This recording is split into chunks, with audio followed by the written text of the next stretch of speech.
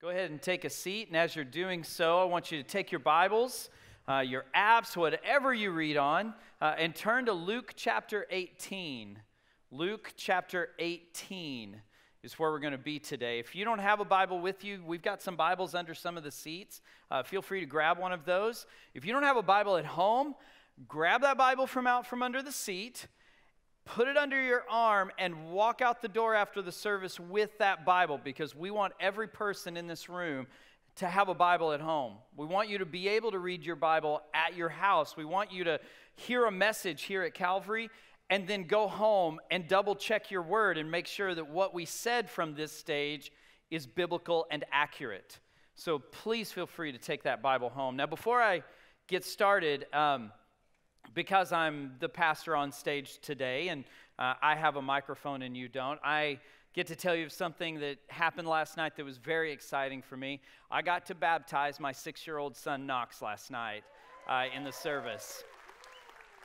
It was an amazing opportunity in my life. You know, as a dad, there are many proud moments, but as a follower of Jesus Christ, there's no prouder moment than knowing that your son is going to go spend eternity in heaven with his Savior. And that was, I posted some, people posted videos and pictures. I shared a couple of them, so you can go to my Facebook page if you want to look at some of that stuff. But it was awesome. It was so cool. So now to the message. A few years ago, after moving to Havasu, I was the youth pastor here at Calvary, and it was summertime, so we took our students out on the lake. We had a bunch of people volunteer their boats, and we took them out on the lake. We were out all day. It was a great time. Towards the end of the day, one of the students goes, "Hey, why don't we go jump off the cliffs?" And I was like, "Yeah, it sounds like a great idea. I've heard stories about this stuff. I've been wanting to do it. I'm a thrill seeker, so going and jumping off of a cliff, riding a roller coaster, bungee jump, that's my thing." So I was like, "Yeah, let's do it. Let's go. This sounds fun." So we pull into the cove with our boats. And, of course, when you pull into the cove, it kind of opens up and you see the cliffs, if you've ever been out there. If you've never been out there, you come into this cove and there's these cliffs. It's actually one outcrop of rock, and it has two levels to it.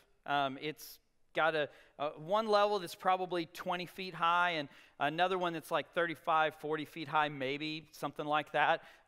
You guys who have been out there more than me maybe know that it's different. Anyways, as we pulled in, it didn't seem like it was that tall. You know, nothing bigger than the super high dive in a big pool or something, an Olympic pool. And so we pull in, and I'm watching people as we pull in jump off of this cliff, and I'm going, "Wow, this is awesome. This is going to be so much fun." And so we pull in, we anchor the boats, the kids are jumping off the boat, and they're like, "Chad, come on, let's go." And I was like, "Yeah," jump in, swim over, and the whole time I'm swimming, people are jumping off, and I'm watching these guys jump, and I was getting really excited about this. And we get to the little place where you kind of get out of the water and you start climbing your way up, and I'm climbing, and I'm watching these kids jump off, and I was just getting really revved up. This was my thing. I was like, "Yes, this is going to be so awesome." And one of our kids passed the first level and went up to the highest level. And I kid you not, I'm not exaggerating. You teenagers, young adults that were with us that summer, you may remember this. One of our kids climbed to the very top, like 40 feet high, jumps off and does like front flips off of this high dive down into the water. And I'm watching all of this. I'm going, "Whoa, this is so cool. This is going to be so much fun."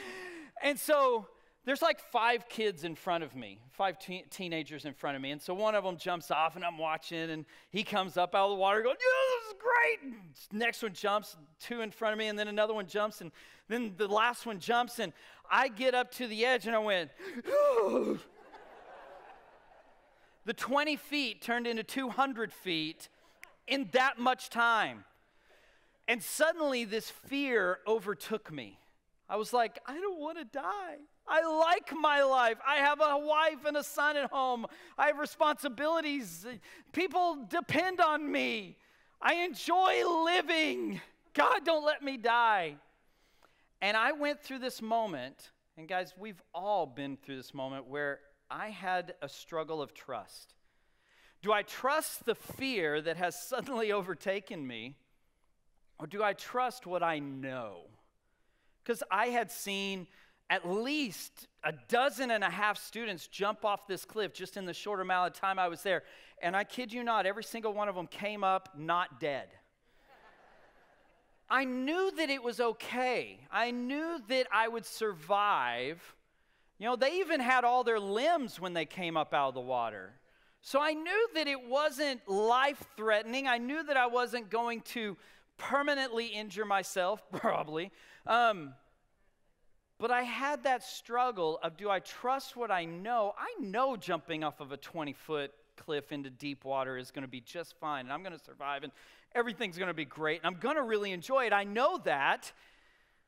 Or do I trust the fear that in the moment, because of just one look down to the water, had overtaken me? What do I trust? Haven't we all come to a place where we've had that struggle of trust? I'm not talking about jumping off a cliff. I'm talking about trusting what you know, or trusting fear, or trusting something that may not be true. We all have those struggles of trust, don't we? We do. It's part of human life. It's part of what we battle. It's part of our struggle, is to figure out where to place our trust. And today's passage addresses that. It addresses trust, where we put our trust and what we lean on, what we know. And so I want you to look in your Bibles. I want you to look at Luke 18. Luke 18. And we're going to start in verse 9. This is Jesus talking. He's going to tell us a parable, and this is what it says. He also told this parable to some who trusted in themselves that they were righteous and treated others with contempt.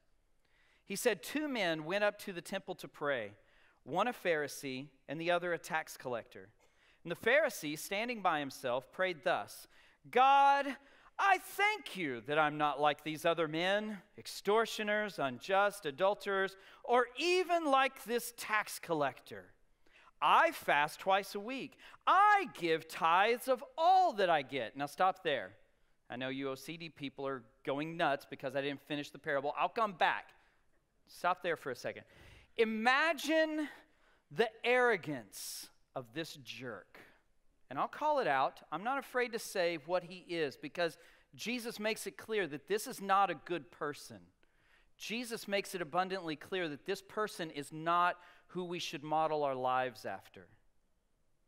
Imagine the arrogance of this man standing before God and going, God, thank you for creating me because this world needed me. I am the stuff. I am the man. Look at how amazing I am. That's what this guy's doing. Before God, this man is showing off how amazing he is. And not only is he showing off, he is judging others in the midst of it. God, I thank you that I am better than everybody else in this room. That's what he's doing. That's why I say this guy is an arrogant jerk. I'm a pastor, and I am no better than any of you in this room. I'm a sinner just like everybody else on the face of this planet. I am not a superhero. I'm not a spiritual superstar. I'm a sinner in need of God's grace, but this guy doesn't get it. So let's keep reading. You OCD people, back on the passage. It says, but the tax collector, standing far off, would not even lift his eyes to heaven, but beat his breast, saying, God, be merciful to me, a sinner. And Jesus said, I tell you, this man went down to his house justified rather than the other. For everyone who exalts himself will be humbled, but the one who humbles himself will be exalted. Doesn't get much clearer than that, does it? Stark contrast. You've got the prideful guy, the Pharisee, the spiritual leader, and you've got the humble guy, the guy who understands his standing before God. And it's pretty extreme, right? You've got the guy that's really prideful, really full of himself, really thinks himself pretty up and up. And then you've got the guy that won't even look up into heaven, won't look up toward God because he's so regretful and so ashamed of his sin. Pretty stark contrast. Now let me just call this out. What we're talking about today, this parable is about our trust issue. This parable is about our trust issue. We've all got trust issues, don't we? We don't trust people. We don't trust particular types of people. Some of us in this room don't fully trust God because maybe we've been through a difficult time. Maybe we've struggled somewhere. Maybe we're blaming God. We all have trust issues. But this parable addresses that trust issue. Where are we placing our trust? That's the big question this morning. Where are we placing our trust? Who or what are you trusting to save you, to get you into heaven? So here's my first question that I think we need to answer this morning. Do you trust in you? Do you trust in you? That's what the Pharisee did, right?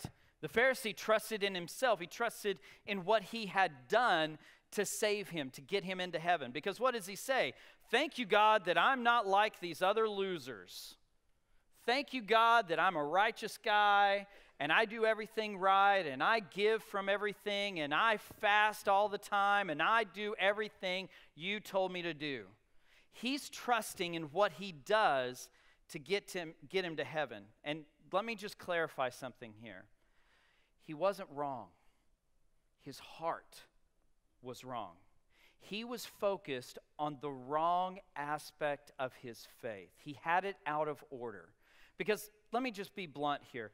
Our works, what we do, when I say our works is a Bible word for the things that we do. Our works, the things we do, don't get us to heaven. It's the biggest misconception in our culture today. Well, if I'm a good person, then I'll go to heaven. Oh, yeah, I'm totally going to heaven because I'm a good guy. You know, I don't cheat people, and I don't cuss, and I've never punched a child, so I'm a good guy, so I'm going to heaven. That's not truth. That's not what the Bible says. The Bible is black and white clear that you could never be good enough to get yourself into heaven. Here's the fact. Every single one of us in this room have sinned this morning. And we've only been awake a few hours. We are all, every single one of us, we are all sinners in need of the grace of God. That's a fact. That's who we are. That's how we're made. And so we have to get this perspective right. You want some proof on this? 2 passages out of probably 5 million passages. Not literally, there's not 5 million passages in the Bible. But out of dozens and dozens of passages, here's 2 that in very black and white terms makes it clear that our works, what we do, can never save us. And here's the first one, Ephesians 2, verses 8 and 9. Ephesians 2, verses 8 and 9, it says this. For by grace you've been saved through faith. And this is not of your own doing. It is a gift of God, not a result of works. Your faith is what gets you into heaven. Your works mean diddly squat to God. It's your faith that gets you to heaven. Again, don't get me wrong. Your works are important, and I'm going to come back to that. But when it comes to salvation, when it comes to getting into heaven, your works mean nothing. Your relationship with Christ is the only thing that matters. You want more biblical proof? Here's another one. Titus 3:5. Titus chapter 3, verse 5 says this. He, Jesus, saved us not because of works done by us in righteousness, but according to his own mercy. You could never work, you could never give enough away to get yourself into heaven. You are not good enough. I am not good enough to get myself into heaven. Period. That is not up for debate. So do you trust in you? Or are you like the tax collector? Do you trust in him? Do you trust in you or do you trust in him? And I say him with a capital H. Him is in God, as in Jesus, the Trinity. The tax collector trusted in God's grace and mercy. He understood his place before God. Because let's face it, if you are not a believer in Christ, here's what this means. Some 2,000 years ago, God sent his only son to this earth as a person. He was 100% God and 100% human. You go, that doesn't make sense. Sorry, in the spiritual world it does. And he came and he lived a perfect, sinless life. Completely perfect. Did not sin one time. We have all sinned in this room today. And Jesus went an entire lifetime without sinning. And at the end of Jesus' life, he was betrayed and he was hung on a cross. And the Bible says that the forgiveness of sins comes through the covering of blood, the shedding of blood. And it was through his blood, the perfect, ultimate, all-time sacrifice, that your sins and my sins are covered. And he only asks that we step into a life-changing relationship with him in order to receive that forgiveness. That's what gets us into heaven. There's nothing else on the face of the planet that can get you into heaven. You can't bribe God. You can't influence God through what you do. It is through a relationship with Jesus Christ. That's it. Period. End of story. And if you've got questions about that, come talk to us afterwards. I would love, our pastors, our leaders, our deacons, our ministers would love to talk to you about what a life-changing relationship with Jesus Christ looks like. So come talk to us. We want you to trust in him, not in you. That's the point. So, the tax collector understood this. He got this part. He understood that he needed God's mercy because he was a sinner. Now, let me be really blunt here. If you have fallen asleep, wake up! Because I'm about to make a statement that I want everyone to hear. If you have not heard anything, and you're not going to hear anything else of this message this morning, if you had a late night last night and you're struggling to stay awake right now, that's fine. You're not going to offend me. But hear this sentence. I want every person to be able to walk out of this room understanding this concept that I'm about to tell you. And here it is. God is more concerned about our response to sin than he is about the sin itself. God is infinitely more concerned about how you respond when you sin than he is about the sin you committed in the first place. Let me put it in perspective for you for a moment. God is all-knowing.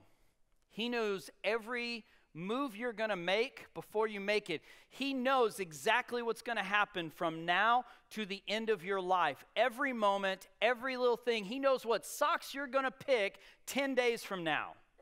He knows everything. So do you think that he knows you're going to sin? Yeah, he does. Because he knows everything. Not only does he know, he expects. He knows.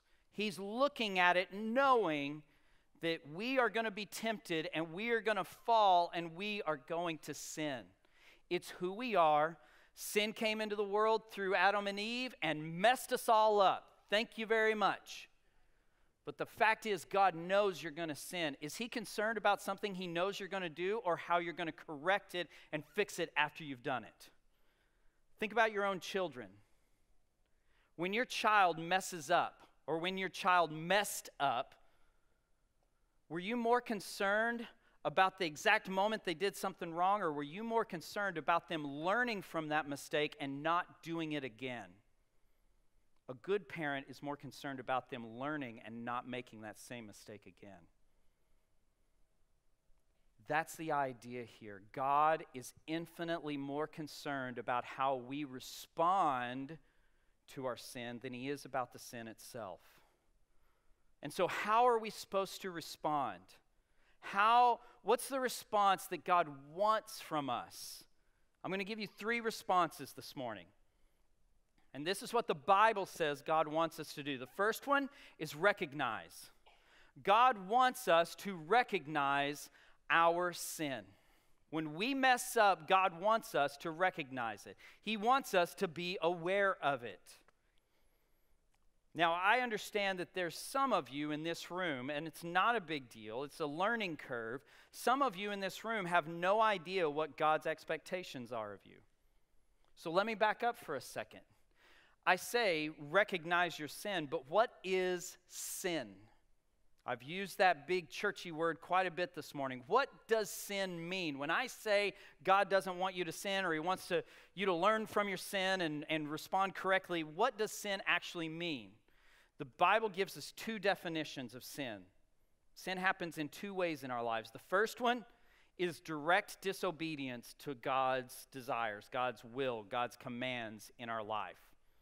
So that's like reading the 10 Commandments and then going and lying to someone after you've read the 10 Commandments. That is God giving you a command not to lie and then you going and lying. That's disobedience. The second form that sin comes in, and this is found in the book of James, that is knowing the good that you should do and not doing it.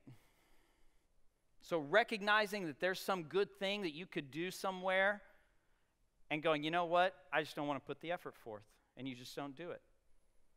Those two things are what sin is. That's what the Bible tells us. So, see your sin. And if you need help understanding, again, learning curve, some of you in this room don't even know what God's commands are, and that's fine. It's not a big deal. Maybe you're a new believer. Maybe you're not a believer yet, but you're curious about Christ, and you're interested in maybe getting to know him, and you want to know what the expectations are. Let me give you a passage that gives the list of the do's and the don'ts. Pretty concise, pretty easy to read, pretty easy to understand. If you're curious what God's commands are, go to Galatians 5 and read verses 19 through 23. Galatians 5, 19 through 23. And here's what you're going to find there. There's a list of works of the flesh. Those are sins.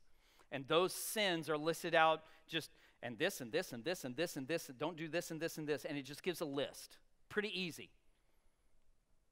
And then he goes on to say, but instead, do this and be this kind of person. And in verses 22 and 23 of Galatians 5, he lists the fruit of the Spirit. Be people of love, of joy, of peace, patience, on and on and on. Because having a relationship with Christ is not following a rule book.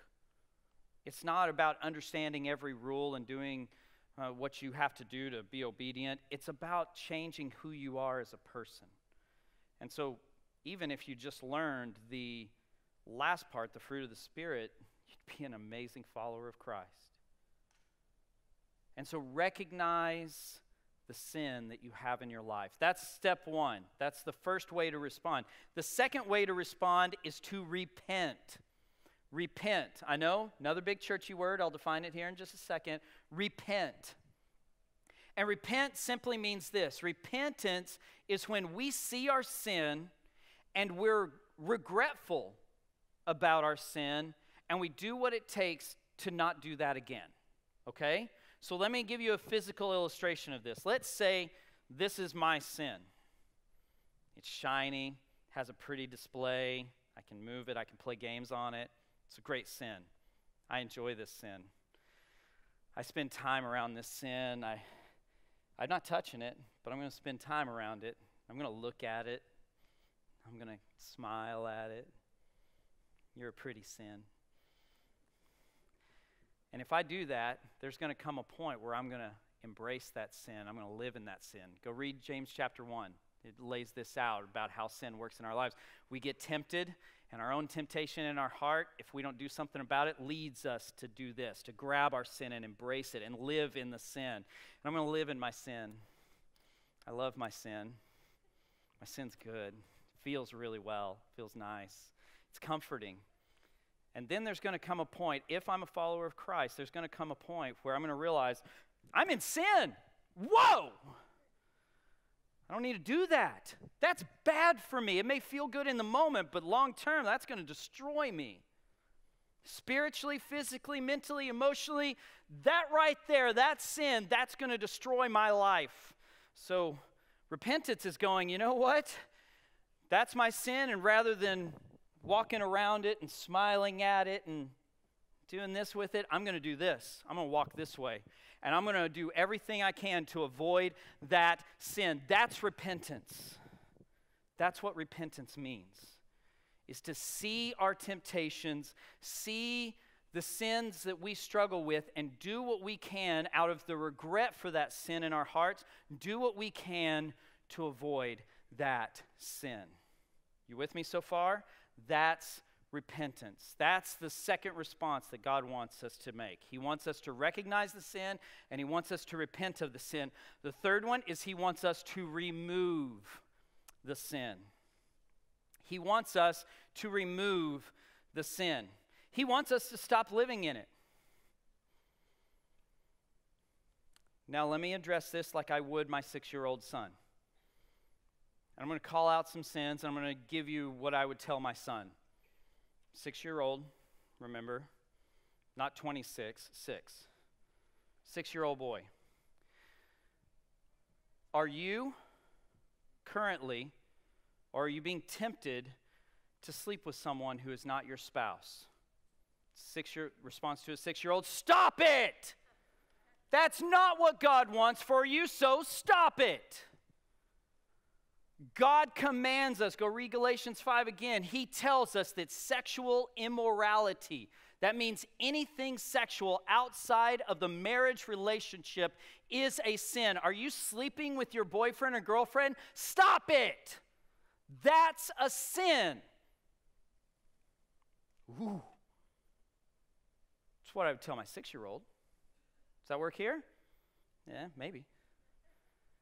That's not God's best for us. That's not God's desire for us to live in that. Because ultimately it leads to destruction. Go read the sociological studies. Do you know that if you cohabitate with someone, you're 60% more likely to get a divorce? But you don't hear that in culture. But it is a psychological and sociological fact. Stop it. What about this one? Are you or do you plan on cheating someone or cheating on your taxes so that you can put a little more money in your bank account? Stop it! That's not what you're supposed to do. God doesn't want you to cheat people or cheat the government. Well, it's the government. I didn't vote for that person. I don't care.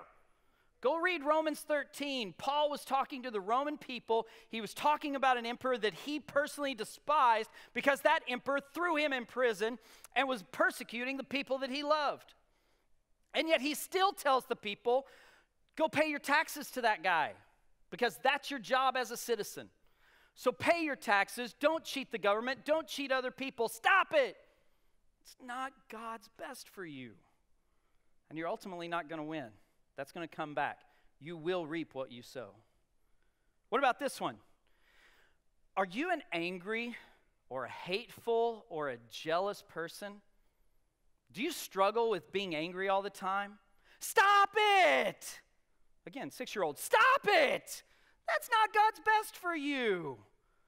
Go read the end of 1 Thessalonians. It says, be joyful always. Don't live in jealousy. Don't live in anger. Don't live in hatred. Don't live, if you are that political person that gets angry at all that stuff, stop reading all those posts and articles. We're called to be a people of joy, not of debate and anger and argument and all that junk. Be joyful. Stop being so hateful and angry all the time and avoid the things that make you angry. Politics stinks. Deal with it. If you get all riled up every time you read about politics, stop reading politics already. Jeez, it's not that hard. It's not rocket science, people. Let me try another one. And this is an interesting one. Are you opposing and gathering people to you to oppose your church? Whether it's this church or another church or whatever. Did you know that's a sin? Go read Galatians 5. It talks about factions and dissensions. That specifically means that if you've got a problem with your church, you go take care of that with the leadership and you stop bad-mouthing the church to other people. Period, end of story. Stop it! That's what the Bible says. That's not God's best for you. Go read the book of 1 John where it says over and over and over again, if we can't love each other as a church and we're creating dissensions and getting people all riled up to be against our church for some stupid issue, if that's the people we're going to be, no one will want what we have. So stop. Stop doing that. If you've got a problem with Calvary Baptist Church or any other church that you attend, go to the leadership and get it taken care of. Do it the biblical way, not the gossipy, unrighteous way, sinful way. Here's another one. Let's go to the 10 Commandments. Do you lie on a regular basis? Do you struggle with lying, telling the little white lies, exaggerating your story? It was this big. Is that you? Stop! Again, 6-year-old mentality. Stop! That's not what God wants for you. Those lies catch up to you. You realize that, right? What you reap, you will sow. So stop lying. Here's a tough one. Do you have a tendency to talk about people behind their back? Stop! That's not what God wants for you. I'm trying to make this funny. It's not, but I'm trying here. The fact is God doesn't want us to talk bad about other people behind their back. It's gossip, it's rumors, it's lies, it's evil. If you have that, if you struggle with that, stop. That's not what God wants. Here's a hard one for Havasu. Do you get drunk? Stop! God doesn't want you to get drunk. Again, go read Galatians 5. God doesn't want that. And why does he not want us? Because we make bad decisions when we get drunk. So stop. Make good decisions. Make sober decisions.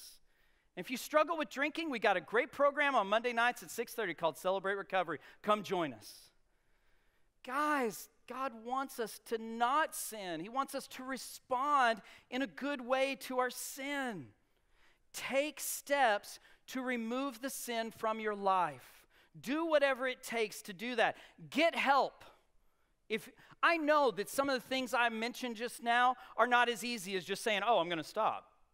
Some of those are real, habitual addiction issues. Things you've done for decades. I get that. I understand that. Guys, we have pastors. We have ministers. We have deacons. We have leaders. We have godly people. We have counselors in this church that would love to sit down with you and talk about getting out of these sins, about stopping these sins. Again, it's about responding, about doing something to stop you from sinning anymore. Talk to someone that is godly, that you trust, to keep you accountable, to check up on you, so that when you do sin, they can help you not do it again. Prevent yourself from having access to your temptations. Let's go to that first one. Are you sleeping with someone who's not your spouse? If you're doing that, stop spending time with that person. Good night. It's not that hard. The fact is God doesn't want us destroying our relationships by sleeping with any person that comes in and out of our lives. He wants us to live righteously and in a pure way. So put up roadblocks.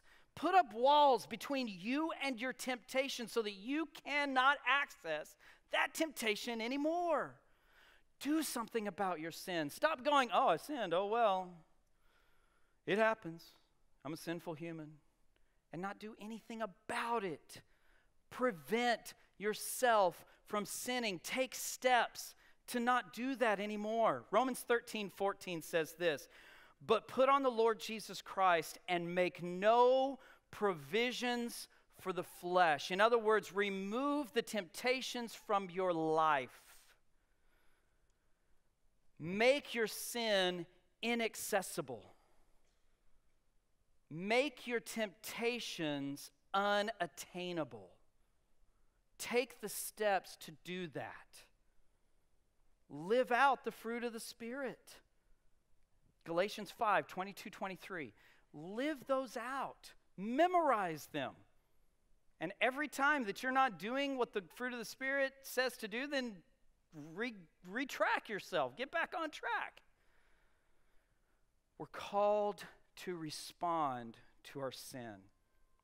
God wants us to respond in a godly way so that we don't fall into our sin again. Because Jesus Christ died to redeem your sin, to redeem your life. He took your sin, cleared it out, and cleaned it up. And he wants to redeem your life. He wants you. Romans 15 at the very end, Romans 15:57. He wants you to have victory in your life. He wants you to have victory over your sin. So understand that the response is the key. You trust God, knowing your place, respond to your sin in a godly way, and do your best to remove the access to that sin that you can. Join me in prayer.